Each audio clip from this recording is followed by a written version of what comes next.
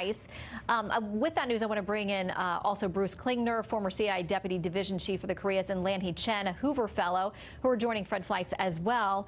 As we look at that deal and knowing that there's this economic wooing for North Korea, Lanhee, how do you think these optics work for them? And clearly, there's a message here about what benefits they could get if they play by, Western rules, at least when it comes to their nuclear program. There is absolutely a message here. There's a historical context. There's also a regional context as well. And I think obviously the president's trying to send a very clear message here, to your point, that if North Korea chooses a certain pathway, which they can make the choice to begin as part of this process, they too can be in a position of economic success, potential economic strength and growth.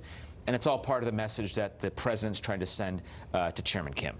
And as we look ahead to what's going to happen, because the president's got more meetings here, more official events with Vietnamese officials before he moves ahead to the big meeting with Chairman Kim Jong-un, we're looking at this, and there's an interesting article, Bruce, in the Wall Street Journal talking about him. Kim Jong-un comes in as a more confident, more seasoned leader this time around. He's had more time on the world stage.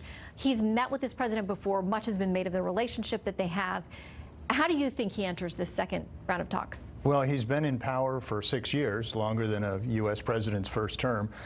He's had numerous summits, not only with President Trump, but also with the Chinese leader, 4 meetings, and 3 meetings with the South Korean leader. So he went from diplomatic self-isolation to now, having his coming out party and really being a very energetic, summit attender. Well, and we've touched on China, and given your expertise in that region and your time there, I'd like to bring you back around on that as well, because they obviously have different interests than we do there. And there's a lot been made about South Korea and how the current President Moon there, who he's got different interests as well. I mean, he wants Chinese trade. He wants that to be working there. So they're obviously going to have a different weight and different influence in the region than we do. Exactly. The relationship between China and North Korea is, I think, more troubled than many people think. Of such a large country, they would think it would control North Korea.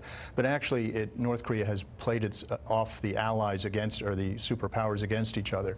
So China doesn't like what North Korea is doing, but right now it's very happy that we're on a diplomatic path as opposed to some kind of crisis on their border.